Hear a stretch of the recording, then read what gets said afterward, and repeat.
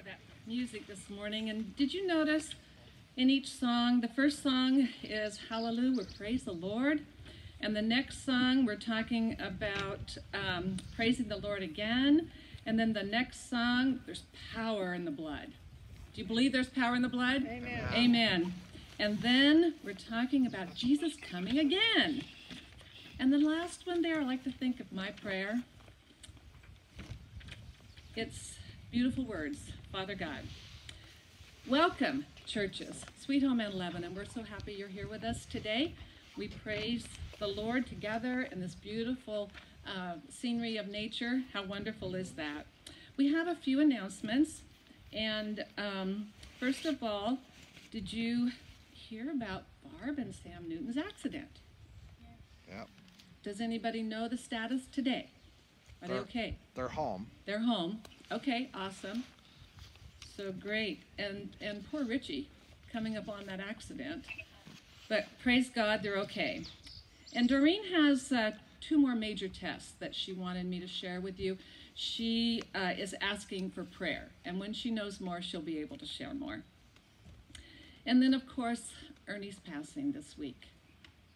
You know, if I had my way, that's the way I would want to go. Amen. Just to have my last meal and sit in my chair, and then the next thing when Ernie wakes, he will see his lovely wife and his heavenly Father.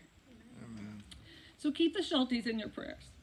Also, before I go on to another announcement about that, the loose offering today will go to the North American Division Women's Ministries. So if you have offering that you want to go to either the Sweet Home or Lebanon Church, please put it in a tithe envelope and mark it what church you want it to go to, okay? So the Schulte family wanted me to share. You got the phone call this morning, but there's a little more that we need to add to that. And don't forget, if you're going to the home on Tuesday, then to bring a chair, and also it might be a little delayed because they just don't know for sure what time they'll be back to the home. But there's a detour on Berlin Road. It's well marked. It's just past Hamilton Creek School. Probably add 5 or 6 minutes to travel time, or go out Highway 20 to Waterloo and turn off the route to Berlin Road. And unless a person lives in the south end of town, Berlin is faster, even with the detour. So, Pastor has some messages today and votes for Sweet Home. Springfield, where'd that come from? Well, it is included. Okay, so Sweet Home has a couple of readings that we've just kind of been putting them off. So today is going to be the first reading. We have Bob Hunger for Sabbath School Superintendent. We have Barbara Newton for Church Clerk. And then we have a membership transfer to Springfield for Nolan and Crystal Williams. Hate to have that happen, but anyway.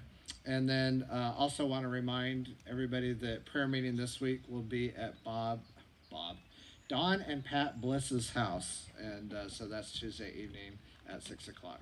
So that's the first reading, so we'll have the second reading next week.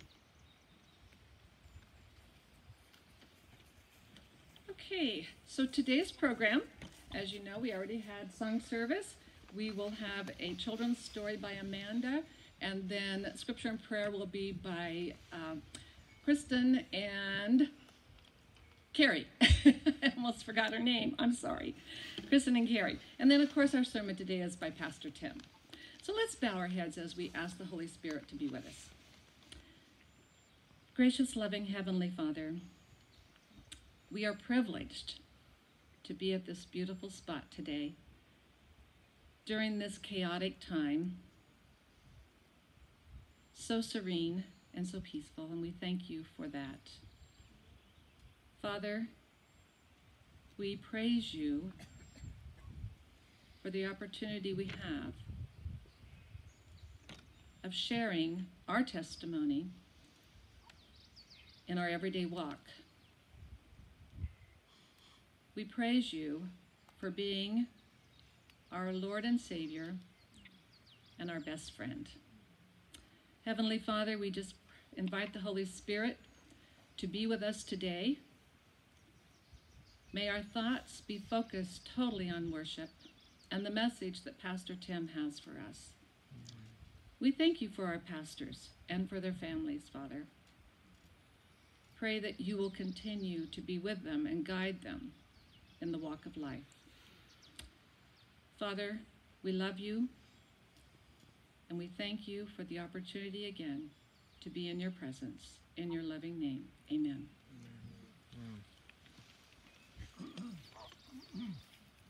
All right, come grab a hula hoop. And this is a great problem to have. We don't actually have enough hula hoops, so just space yourselves accordingly. So children. So they should go grab one and take it away. Or shade ones today. Pick your spot. All right, hey. I need a volunteer. You don't have to sit in a chair like last week. Same volunteers? All right, get up here. Here are the rules of today's game. I have to get out my stopwatch here. All right. We will need some audience participation here because y'all need to keep your hands and feet inside the ride. So please don't try to trip our contestants today. All right, you guys are going to see how fast you can run all the way around the outskirts of our... See, this is great. It says run in the sanctuary, and I'm like, ha, we're outside.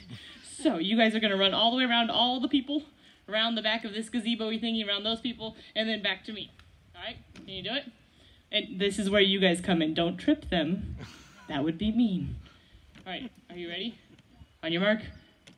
I love doing that. On your mark, get set, go. All right, go around, no bumping, no running into people. Maybe we shouldn't have had siblings do this. All right, careful, good, around. We should have had you guys race pronto. Keep going, around. Excellent. Oh, yep, there's people hiding in the shade. Good. All right, around. All right, come on. Wait for it. And that's pretty much a tie. Nice job. 25 seconds. For the rest of you, you guys can try this during lunch if you'd like. I'll time you. All right, do you think that was fast or slow? You thought that was slow? What did you guys say? I thought that was fast. I mean, if you look around here, we have actually a pretty big loop going right now. Justin, were you running fast or slow? He's still trying to breathe, so that must be fast. All right, so today, did you know there's a Bible verse about not running fast? Do you know this? It's not really about running, but it's about going slow. And it's in Psalms 119:60. And it says, I will hasten and not delay to obey your commands. Does anybody know what the word hasten means? Be quick, hurry. All right, excellent. So if we need to hasten and not delay, have you ever delayed doing your chores? Mm-hmm. Or when mom says, it's dinner time, and you're like, but the TV's still on. Have you ever done that? Let's be honest. I've done that, right? What if your mom just calls your name? Normally that means what? I was going with normally they want you to come to them, right? Has that ever happened to you? Like they just call you like, Ashley, and you just yell from the couch, what? Yeah, I've done that personally. My mom always wanted me to come to her, apparently, when she said my name, not just yell from the other end of the house, what do you want? So remember that. All right, so the verse says, I will hasten and not delay to obey your commands. So why do you think this verse is in the Bible? Because we need to obey God slowly or quickly? Quickly, excellent. So, where'd my spot go? Oh, you wrapped it up easy. You wrapped it up in fewer words than the book. Excellent job. So what are we going to remember today? You will... Wait, what's the word of the day now? We will hasten to obey. And who should you obey? God and your parents. All right. Nicely done. You may exit your hula hoop. Thank you for coming.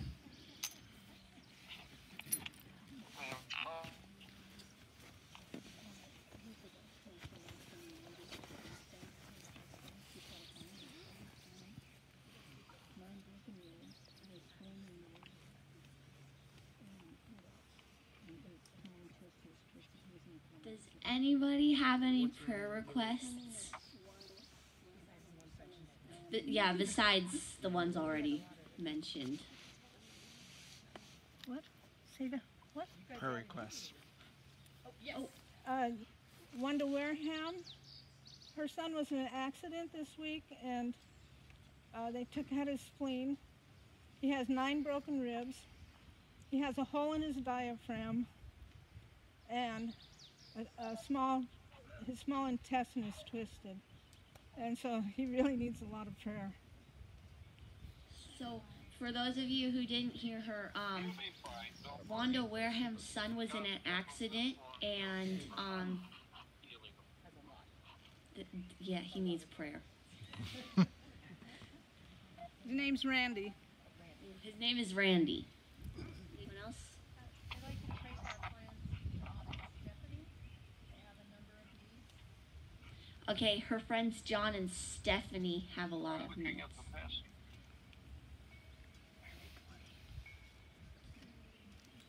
Okay, for those of you who would like to, please kneel for prayer.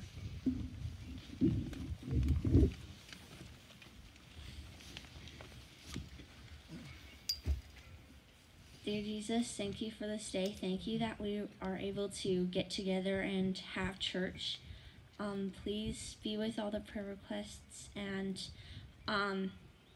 please help it to be a good day. Amen.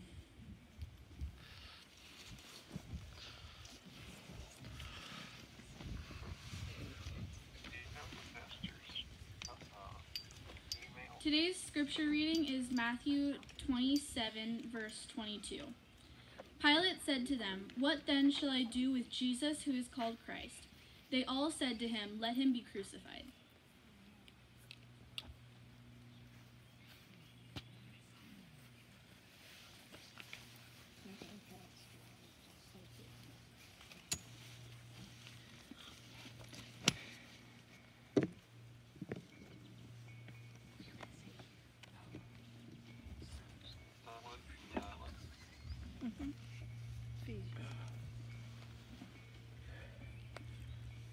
Happy Sabbath, everyone. It is once again a blessing to be here to share God's word with us this morning. What a beautiful Sabbath day it is. I have been very much enjoying the sun. Reminds me of home. Before we go through, I thank the girls for reading and praying for our lesson this morning. But as my tradition, I would always like to pray for the lesson again. So I will ask that you please close your eyes, bow your heads for a short prayer.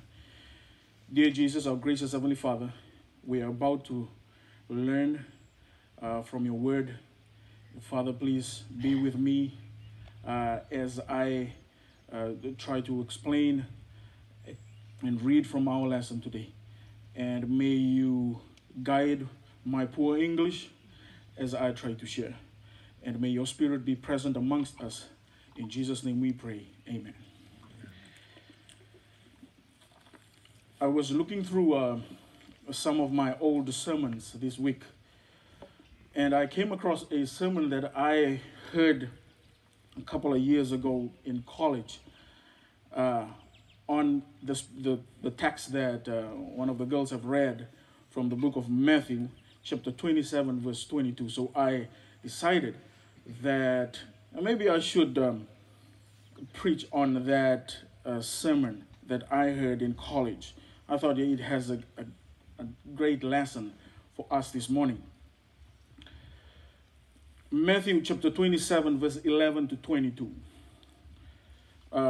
We read of Jesus before Pontius Pilate, the Roman governor. And I know we are all familiar with this story. So while Jesus admitted to being the king of the Jews, he refused to answer the accusations of their chief priests and elders.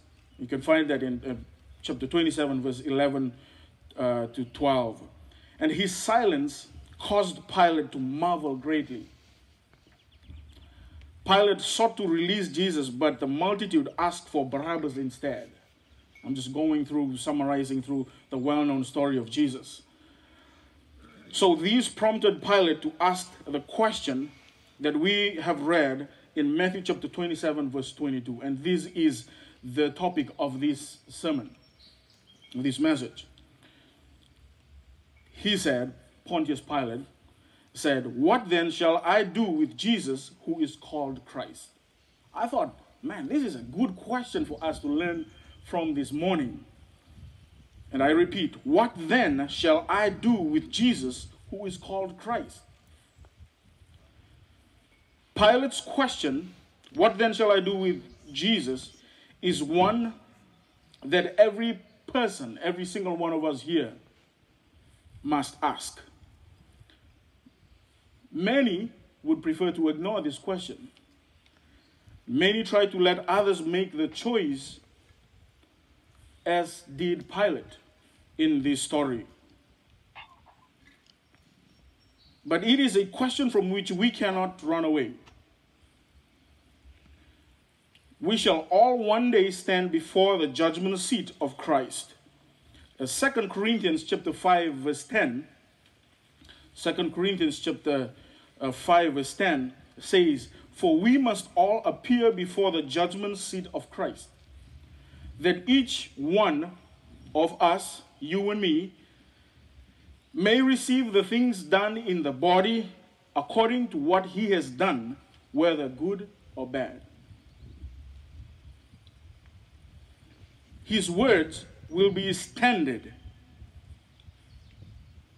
by which we will all be judged. Yeah, so first point, we shall all one day stand before the judgment seat of Christ.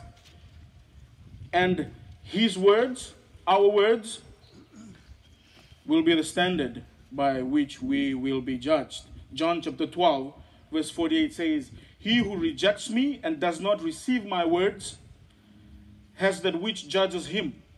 The word that I have spoken will judge him in the last days." And so each one of us should be asking ourselves this morning, what then shall I do with Jesus? Seems to be a pretty easy question. What then shall I do with Jesus? To help answer this question, let's consider another question. And the question is, what has Jesus offered you? What has Jesus offered me? Now, Jesus has provided the chance for an abundant life filled with true peace. Now, before we go through this, I would like to read a story.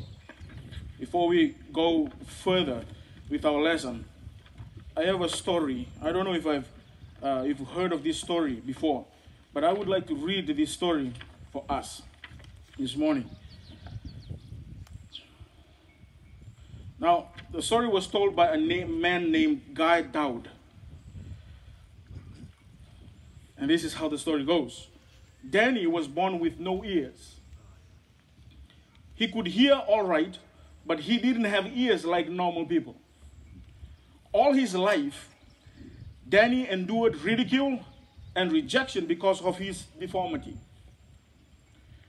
But he learned to live with it.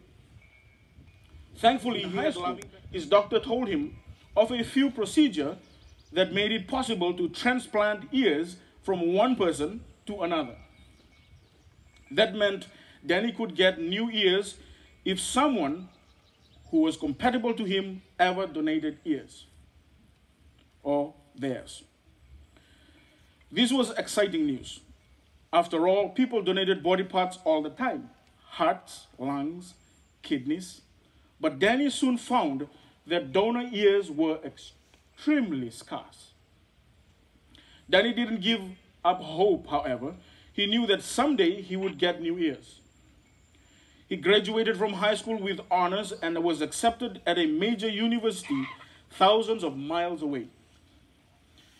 He kissed his parents goodbye and began his life as a college student. And again, though he found it hard to make friends and fit in because of his ears, because of his ears, sorry. One day he got a phone call from his father. Go to the hospital tomorrow, Danny. A donor has been found. The very next day, Danny checked into the university hospital where doctors were ready to perform the surgery.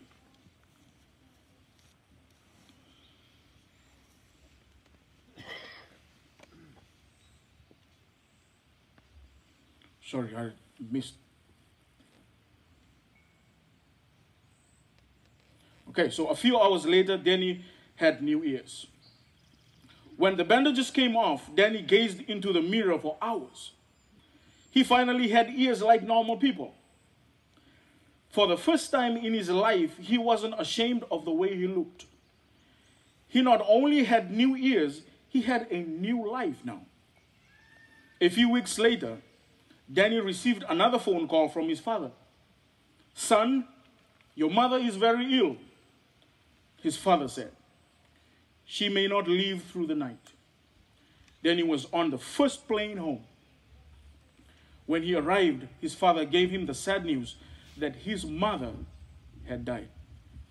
Together, they went to the funeral home where Danny was able to see his mother for the last time. He leaned over to kiss her cheek.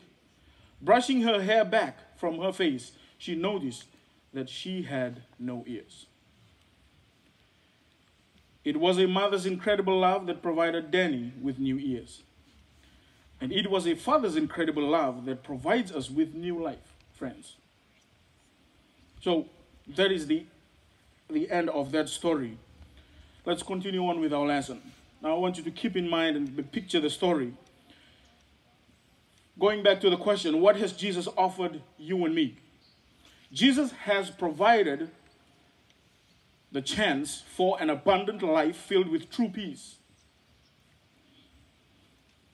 Jesus has provided the chance for salvation for each and every one of us to enjoy cleansing from sin through his blood. I remembered when I was young, I was a small boy. My grandfather would tell me this story. And I believe this story is also written in the book written by something here. Eric B. Hare. Is about a paramount chief in the islands of Fiji. He was one of the big chiefs that gave a piece of land that we have, the Fiji Mission of Seventh-day Adventist headquarters. We still have that property today. He was that chief. It was said that he was a drunk, and he used to be a cannibal, and so, but he became a Christian and an Adventist. And when he became an Adventist, these men came and was sitting one night or one Sabbath morning, with Pastor Fulton. And these men was going to have foot washing with another Fijian man that was sitting there. And the Fijian man was kind of paralyzed on one leg up we have this traditional ceremony that we have back in those days, where when a chief has built his or her house, they would all the corners, the four corners of the house, the posts, they would dig a big hole, and they would put live human beings in the hole, and this would be the sacrifice for the chief's house. And they would pile up rocks as the foundation of these huge houses, traditional houses, way up high. Some are like 15, 20 feet high. They would build these huge traditional houses, and they would line people at the bottom and crush them with rocks, alive, crush them to their death. And when a paramount chief when people have already finished building the dagad canoes, they would use a dagad canoe for the chief. They would use live human beings to put under the canoe, and they would roll the canoe over the live human beings. and that would be a traditional sacrifice. This man was one of those men. He was paralyzed because he was one of the only person who lived from that. And the canoe crushed one side of him, and that was why he was paralyzed on one leg. That morning, they were going to have communion. And Pastor Fulton said, he was teaching them the communion, and he told the high chief that now he has to go and wash the feet of these men.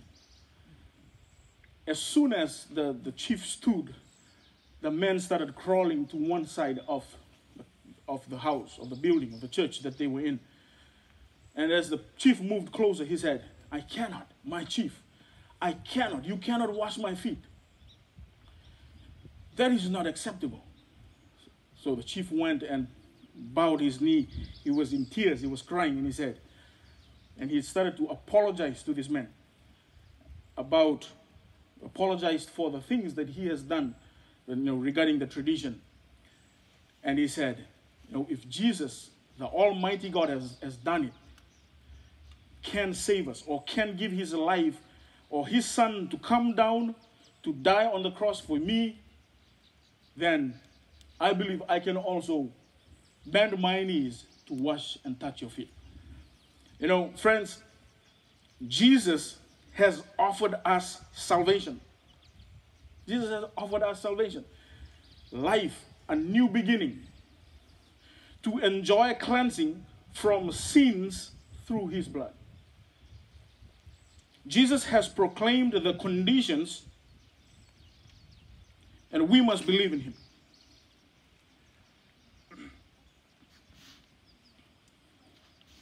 And we must believe in him.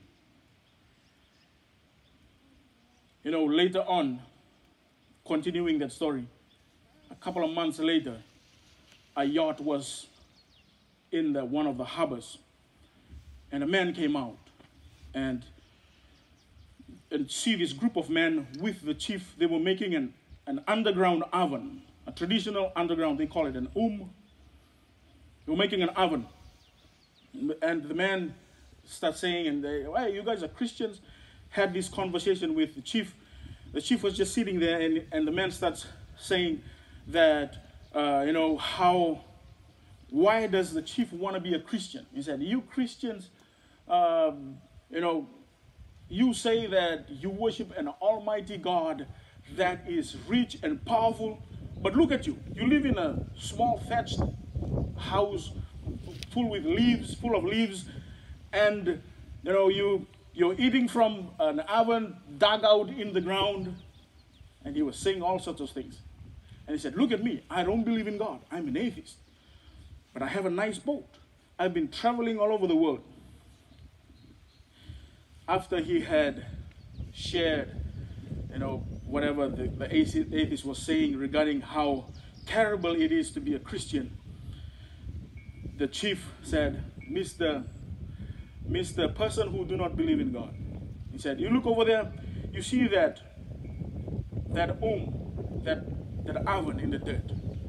He said, if it wasn't for this Jesus that I worship that has saved my life, instead of that long pig in that you will be in there.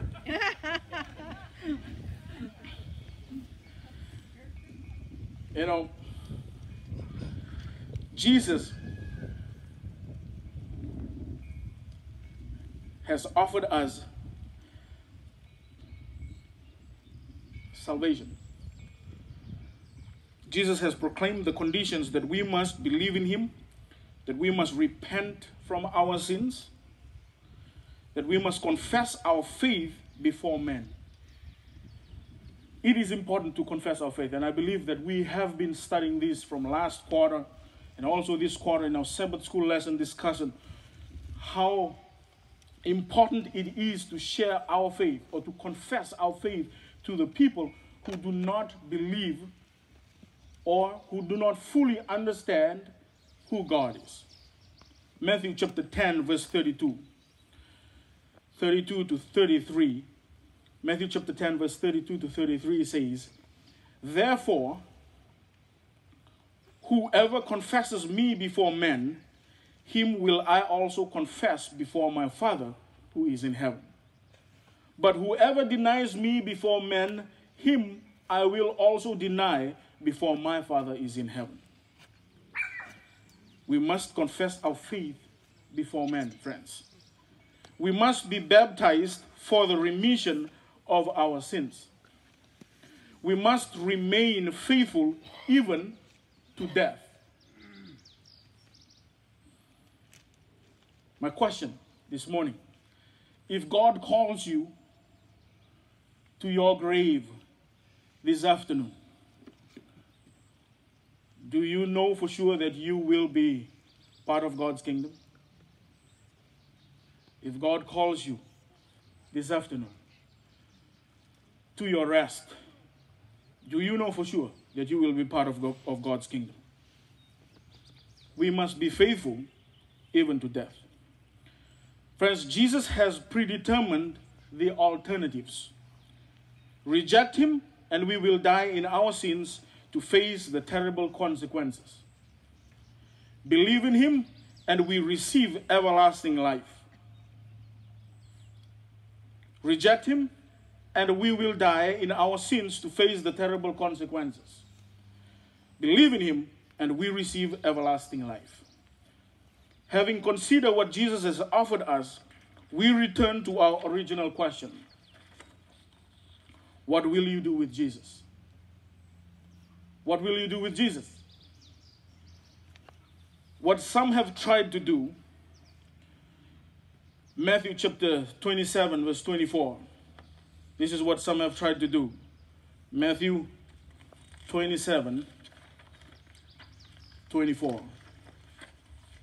When Pilate saw that he could not prevail at all, but rather that a tumult was rising, he took water and washed his hands before the multitude, saying, I am innocent of this just person. You see to it. Pilate tried to pass the choice on to others. Many times as Christians or as Seventh-day Adventists, we make many excuses. Being born and raised in the church, I know that Adventists know the Bible and are very good in defending themselves and explaining things here and there and making excuses for sharing the gospel, passing the choice or the witness to others. Are we guilty of doing something similar today? Trying to let others decide for us what we will do or believe about Jesus. Last week's lesson, a Sabbath school lesson discussion, talks about the fact that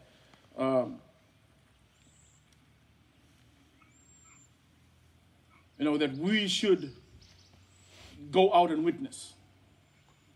Yeah, that when you step out in faith and share the gospel, in return, your faith grows. If you do not step out and witness for God, you will not grow. Your faith will dwindle and then just die. So sharing and witnessing is very, very important. Trying to let others decide for us what we will do or believe about Jesus is not a very wise thing. Some in Athens simply mocked. Acts chapter 17 verse 32. Acts chapter 17 verse 32 says, and when they heard of the resurrection of the dead, some mocked, while others said, we will hear you again on this matter. Many take this route in what they do with Jesus. Rather than make the effort to decide what they should do, they simply laugh. Yeah? And these are some of the points that I find is what people try to do when trying to answer this question, what will you do with Jesus? Like Pilate, some try to pass the choice, trying to let others decide will or will they not believe in Jesus? Some, like the people in Athens, they just sit by and laugh rather than making the effort. Felix, in Acts chapter 24, verse 25, tried to wait for a more convenient time. Let me read about Felix. Acts chapter 24, verse 25. This is an interesting one. This is what Felix said. Now, as he reasoned about righteousness, self-control, and the judgment to come, Felix was afraid and answered, "Go away for now. When I have a convenient time, I will call for you."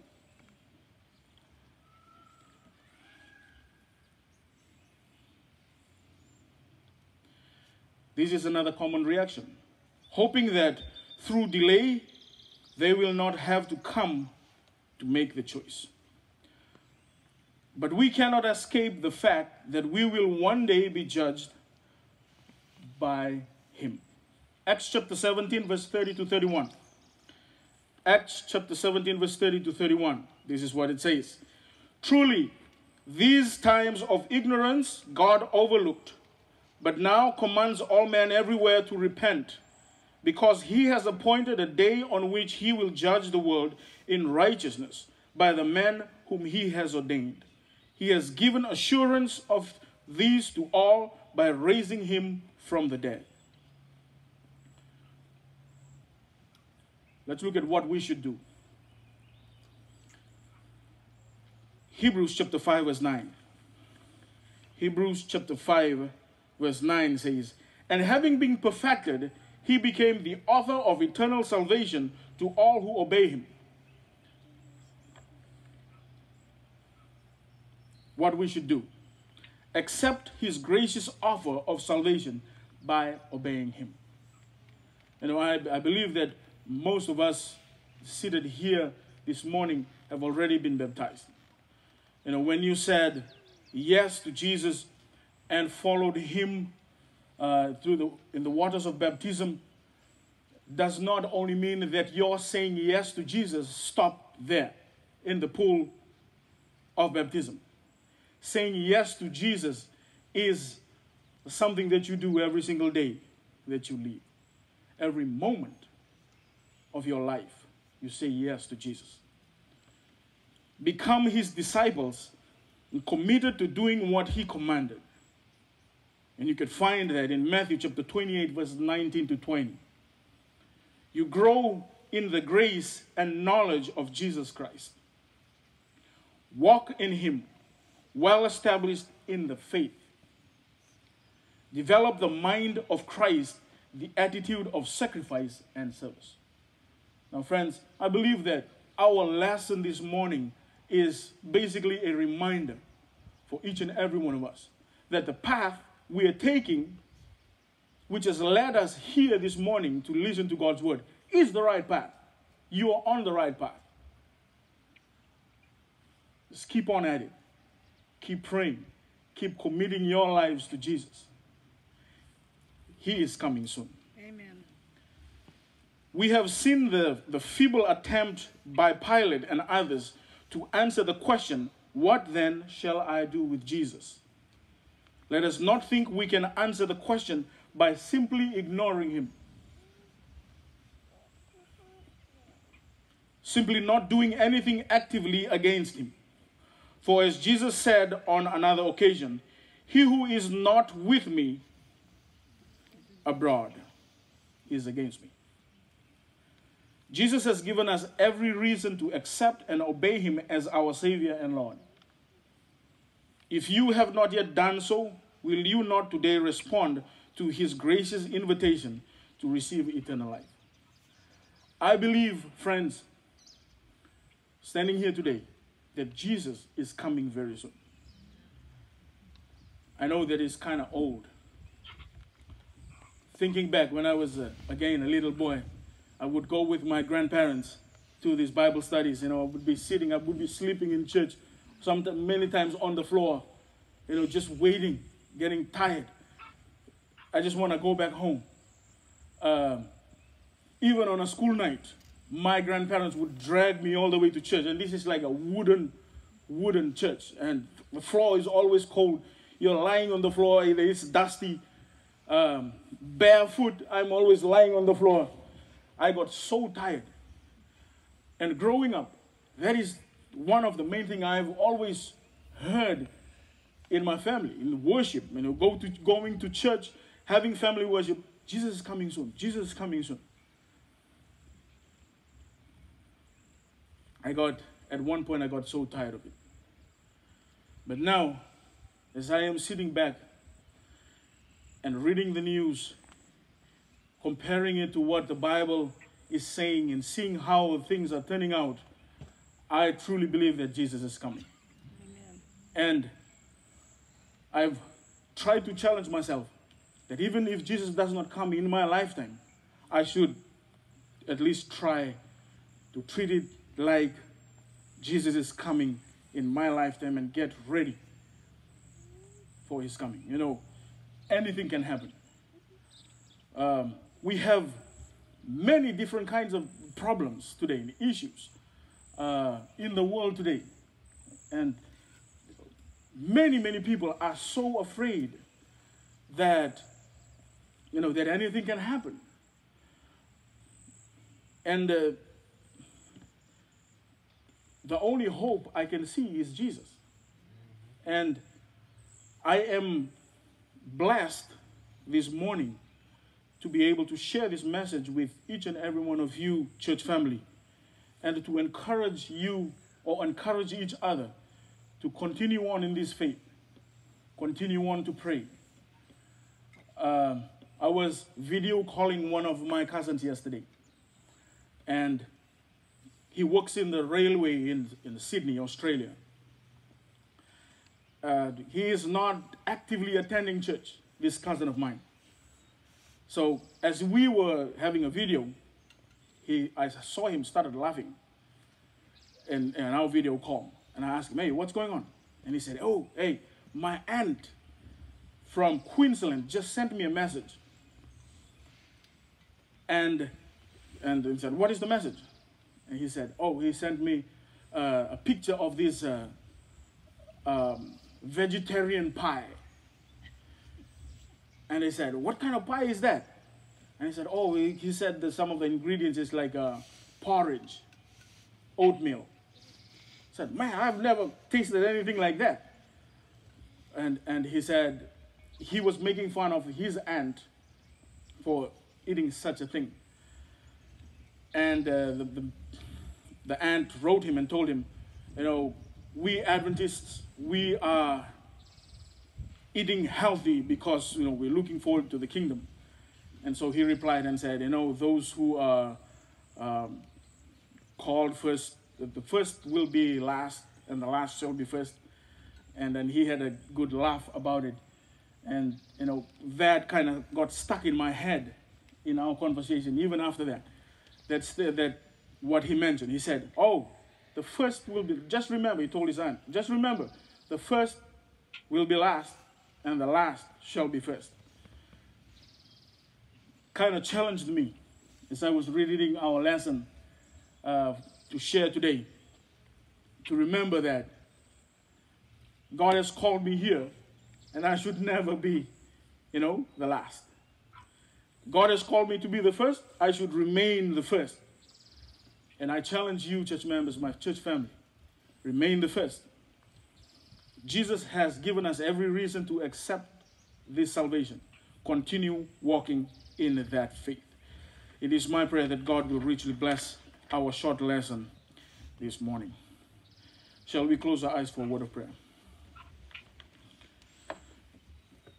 To the most holy place in heaven, our gracious Heavenly Father, Lord, we thank you for the lesson that I just preached or shared this morning, Father.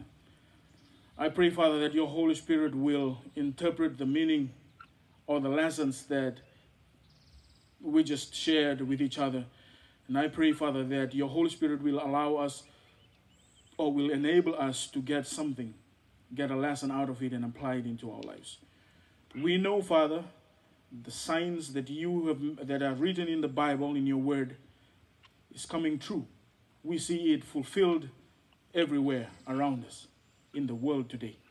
And we know, Father, that you are about to come, and we want to prepare our lives. We want to be ready for your coming. Father, I pray that you will touch each and every single person, your children that are here this morning, and even those who are not able to make it. Father, I pray that you will bless each and every one of them, that you will lift the burdens off their shoulders and enable them, Father, to be good witnesses, to put themselves out there to share about you to the people who need to know about you, Father. Father, I pray that you will give us the courage to stand boldly and share about you through our actions and in our words, Father, that we will be witnesses for you. I pray that your Holy Spirit will continue to strengthen each and every one of us as we walk the faith that you have given to us. Father, thank you for your love, and thank you for always listening and answering our prayers. This we pray in Jesus' name. Amen.